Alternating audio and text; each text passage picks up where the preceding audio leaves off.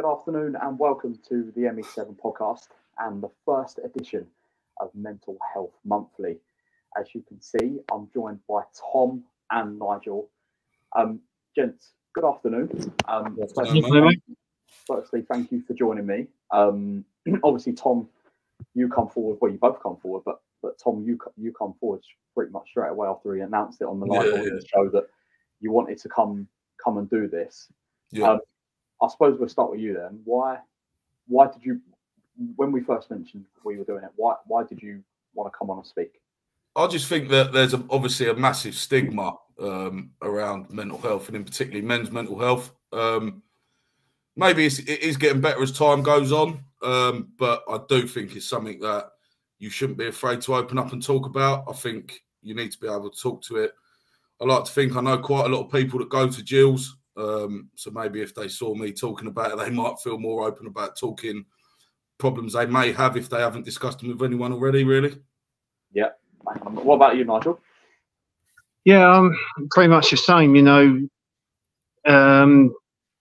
sitting there bottling things up, not talking about it, it doesn't do anyone any good. And I think if people can talk about it, particularly men, a little bit more, and you can help just one person, you're doing something good, giving something back, you know what I mean?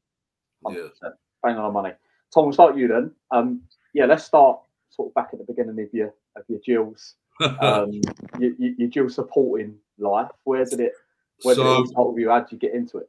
But back when I don't know how old I was, my first game, maybe 8 or 9, maybe. My dad was a season ticket holder at Jill's from about 1980. So I'd always gone. Obviously, when we was of an age, probably not to annoy him for 90 minutes on a Saturday, he obviously took us along. And then ever since then, to be fair, for 10 or 15 years, it was quite sporadic. Always made at least 1 or 2 games a season due to work commitments and stuff. But in the last 4 years, I could count on 2 hands the amount of games we probably missed home and away. So, yeah, all to do with the old man taking me all them years ago, mate, really. Never look back. Never look back. Yeah, that is a saying, though, isn't it? Never look back, Jules. Never look back. There you go. Go on, Nigel. What about you, mate? It was 94-95 season. Bit of a glory hunt, to be honest. We'd drawn Sheffield Wednesday at home in the FA Cup, and Chris Waddle was playing for Sheffield Wednesday. And following Spurs, yes, I don't do football easy, but following Spurs at the time, I wanted to see Chris Waddle, and I went to that, and then went to the last home game that season, a 0-0 draw against Hereford. Sat on the terraces, and I just thought, this feels right.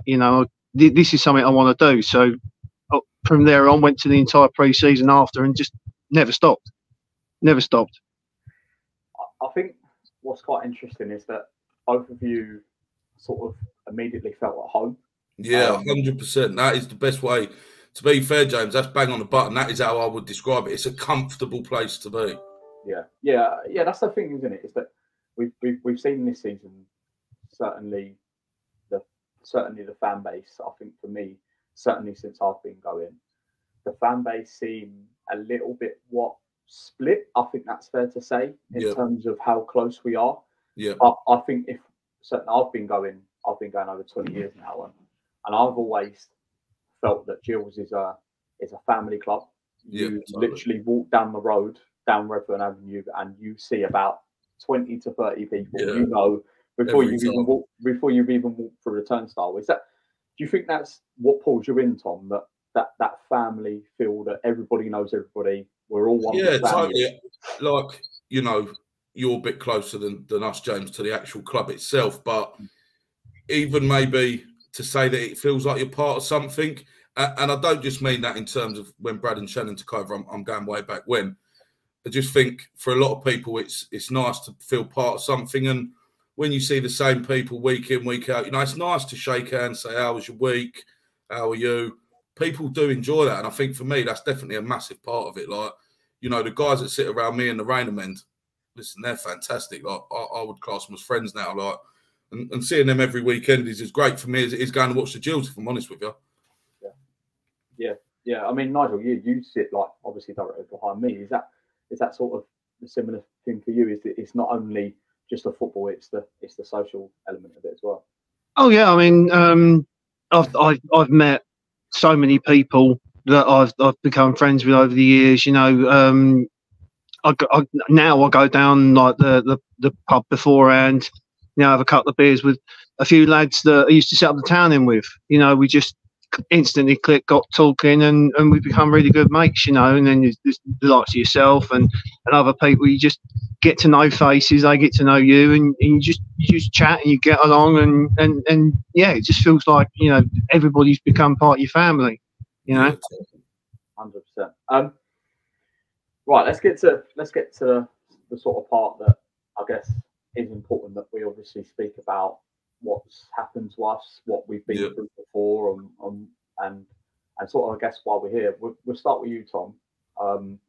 I know obviously what what you've gone through and whatever else, but yeah, if you just want to of course, so, what basically you've gone through in terms of your mental health, definitely. Yeah, so obviously I mentioned before, like, I used to go to football with my dad, you know, every weekend, you know, most boys probably say dad's one of your closest friends. And in August of 2022, my dad suddenly passed away.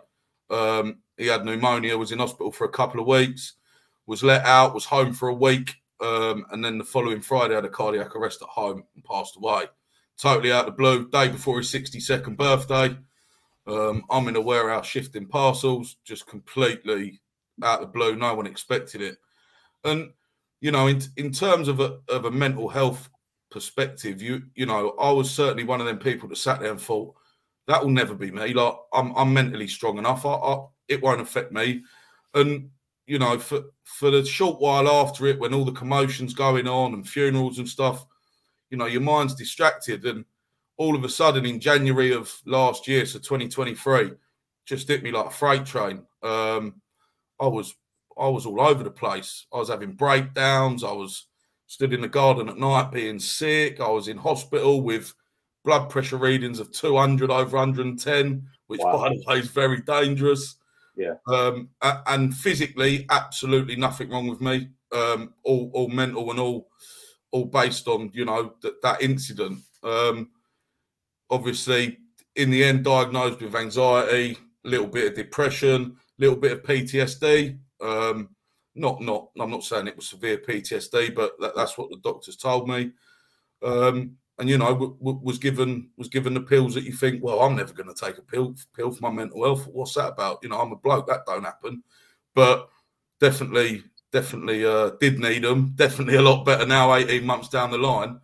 But for me personally, it's just when it comes to mental health, you know, we all get bad moods and things like that.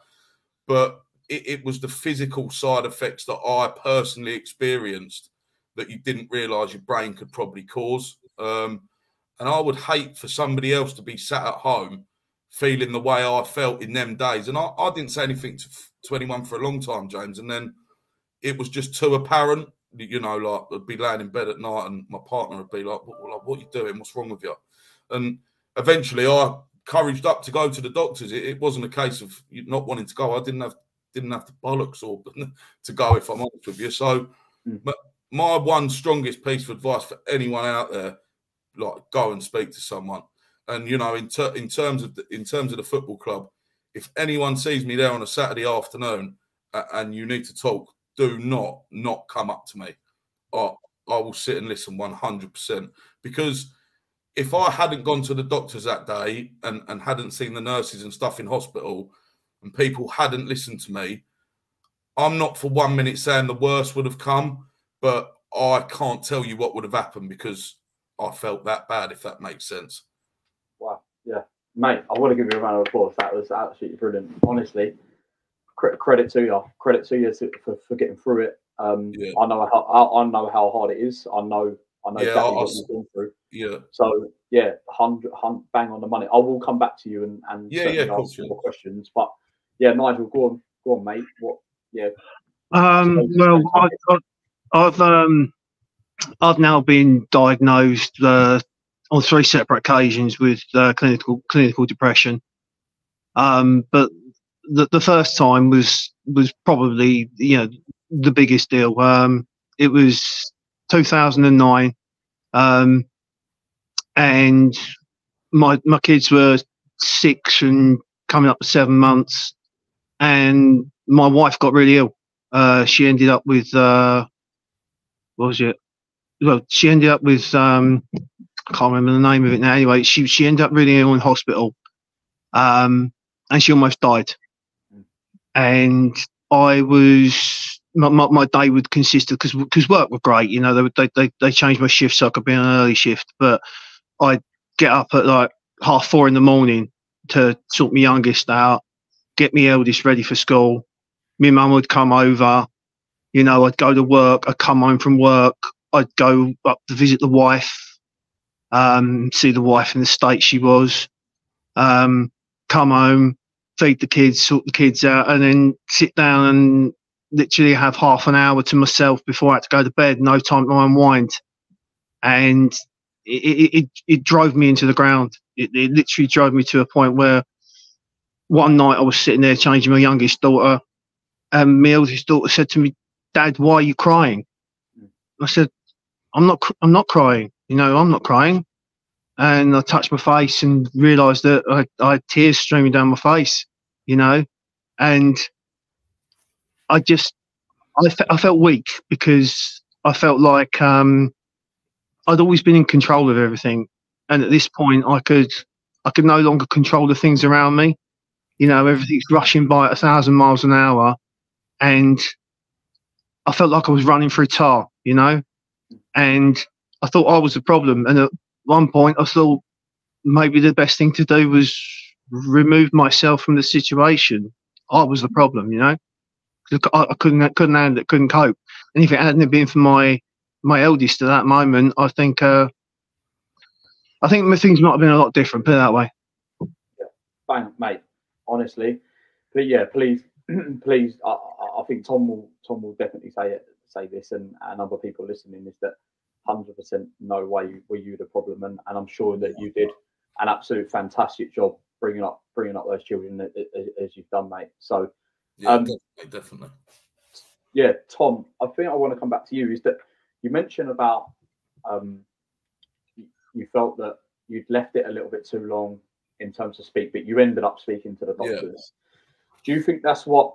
Do you think things like this and counselling and everything else, and certainly you mentioned about the stigma in certainly men's mental health and football? Yeah. Do you think it does need to be spoken about much more than it is done because of things like you've gone through? Yeah, Joe, 1,000,000%. You know, I actually watched a thing the other day, and it was just one of the little TikTok reels or Instagram videos, and it said, at a father's funeral, the strongest person has to be the eldest son. But at the end of the funeral, what then happens to the eldest son? Well, that is me. So, you know, when I look back at that day, I'm there shaking everyone's hands, making sure everyone's all right. Obviously, my stepmom's in bits, my brothers are in bits. And I wasn't. Whether, you know, I like to think that was my old man maybe telling me, come on, get on with it. Do you know what I mean? It's you now.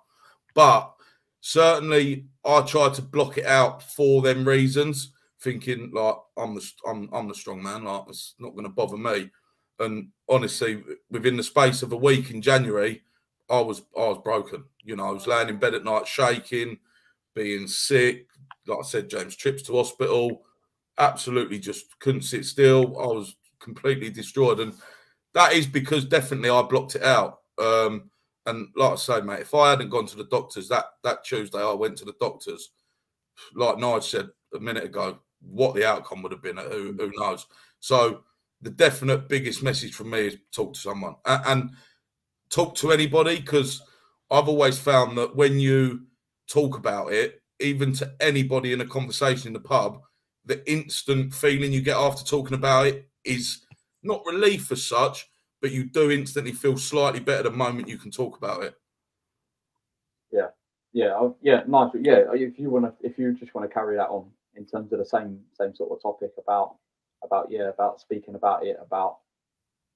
Yeah, I mean, it's the same situation as Tom, really. You know, I'm 6'3". You know, I weigh 16 stone. I'm in all intents and purposes, I'm a giant. I should, as that kind of person, be able to smash down walls. You know, and that feeling of, you know, not being in control, you know. And the first person I think I actually spoke to about it was actually my dad's partner on the phone, and she's quite level-headed, and she said that just speak to someone, phone someone up, and it took a few days, you know, but I picked that phone up, speak to the doctor, and as Tom says, you know, the first step of actually telling someone, you know, saying those first words, look, I need help, it's the biggest,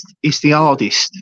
Yep. But once it's done, you know, the walls start falling away. Yeah, totally. You know, you start releasing little bits of negativity straight away. It's gone. You know, you're starting to feel like, okay, maybe I'm not the problem. Maybe there is a way out. Maybe I can find something. You know, and talking to people, you soon find that there's a lot of people that go through the same kind of things. Maybe not the same as you, because each person's situation is individually different. But you know, there's certain emotions, certain feelings that you can talk to people about, and they'll say, you know, okay, I've done this. Maybe try this, try that. You know, not everything works for everybody, but you start getting ideas and just little bits of support. Yeah, you know, just not disconnecting yourself from the world is probably the biggest advice I would give anyone. You know, it's a perfect time to start maybe thinking about something you wanted to do, you know, a hobby or something, you know, where you just get out and see people, talk to people, or, you know, just get a bit of time for yourself, space to breathe, you know, because it's claustrophobic. The whole feeling just feels claustrophobic. It feels like you're choking on your own air, you know, and taking that first step and taking the first deep breath, it is the biggest step you'll ever make. Yeah, I totally agree with that. Nice, to be fair. Yeah. You mentioned about seeing people and things like that. I think, because I've been diagnosed with depression, obviously, after losing my dad. But yeah, the biggest thing for me was that Jill's was as crap as they can be. They've always been my outlet. Yeah. How do you feel that Jill's, I suppose the Jill's family, because that's what we are with the Jill's family. We'll start with you, Tom. How did the Jill's family get you through and has got you through what you've gone through? I think in terms of like anyone personally, probably not. And I'm not saying that in a bad way, but I think that reverts back to like the first bit of the conversation in terms of it just feeling like a comfortable place to go. I know for a fact for me, when I was going through that period when I wasn't very well, at least when we was at home on a Saturday, that I could almost guarantee on that Saturday I wouldn't have an anxiety issue. I wouldn't have had a funny turn. I wouldn't have felt uneasy. I wouldn't have, you know, felt depressive or anything like that, and that's the reason why I call it comfortable, because all the other places I would be at in the world during the working week, and all of a sudden I went to Priestfield on a Saturday and I felt comfortable. And like you mentioned, I think that's just the surroundings, James, if I'm brutally honest. Yeah. What about you, Nigel?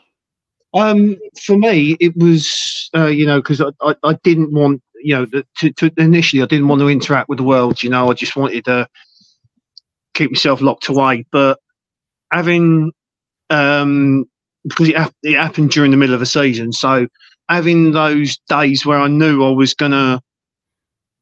going to miss football, you know, having those days where I knew I was going to effectively force myself to get out of the house, you know, take that walk along Priestfield, have a breather, go and see people, and just again interact with the world. That's where it was important, you know, is having that kind of, it was that one piece of regularity, that stability, you know. It was a constant, you know. And, I mean, it wasn't. The problem was it wasn't the greatest of seasons we had. I think it was the 09-10 season where we didn't win a single away game. So, you know, but that's actually where I started growing my beard as well, because And this, believe it or not, helped because I refused to shave my beard until Gillingham won away, and we didn't win away that season. But people were talking to me saying, "Oh, well, about talking about the beard, why I'm doing it," and it's strange little things like that, little things that you don't notice at the time, and it all come from Gillingham, obviously being so bad, but at the time, but it all come from having that stability, that regularity, that helped immensely. Right. So before we finish, we're gonna start a little thing off where obviously we're gonna do one of these a month with different people, and we're gonna start a little thing off, and you guys are gonna be the first ones to do it. You can either pick a question or a piece of advice that I will then read out to the next two people that we have on next month. So it's either a question that you want to ask them, and then I'll then ask them it, or it's just a piece of advice, and I will basically say, right, okay, this advice has come from Tom, or it's come from Nigel, and that will be passed on to them on the recording next month. So, Tom, if you want to start, it can be either a question or a piece of advice, whatever you want to say, mate. I'll go with a piece of advice, and I think it's probably obviously the most well-rounded one. We've all mentioned it a few times in this conversation, but my advice to anybody is speak to someone. And I just want to put it out there for, whoever does watch this, whoever does listen to it. If you see me and you are in the moment we've all described and I'm at the game, do not think you cannot talk to me, because you will have my time. Love that. Brilliant. Go on, Nigel. What about you, mate? I like to go with a piece of advice as well, and it's not just to the people that are struggling, but it's to everybody. We all know each other. We all got friends. We've got family. If you see them on a regular basis, and you know them well, and they suddenly don't seem right, something's off, and it's carried on for a while, talk to them, ask them the question. They may tell you where to go, but you may, as a person, you may be the trigger that helps them find what they need, or even potentially nip something in the bud, before it gets to a point where they're alone and they can't cope anymore. So just look out for each other. Yeah, I like that. A lot of time for that. Yeah, I think that's a perfect way to round it off. Tom, Nigel, I think it's fair to say, considering this is the first ever one we've done, you've both been absolutely outstanding this afternoon. Thank you so much for opening up and telling your story, because you don't have to. But what I will say is that both of you, I'm sure, has definitely helped at least one person in their journey to either recovery or getting better or whatever else. And what I will say is, from us at the podcast as well, please, like Tom said, like Nigel said, definitely don't be afraid to talk. If you see one of us, if you see me or see Owen and Tom or Nigel or anyone at the ground, I'm sure one of us will be more than happy to give you our time. Just even if it's, hi, how are you? Hello, have a beer, have a coffee together, whatever else. The door is always open. So, nice way to round it off. Thank you both so much for joining me. Cheers, James. Thank you, mate. And, cheers, James. Cheers, Tom, mate. Cheers, Nigel. Nice one. You've been watching Mental Health Monthly, first edition with the ME7 podcast.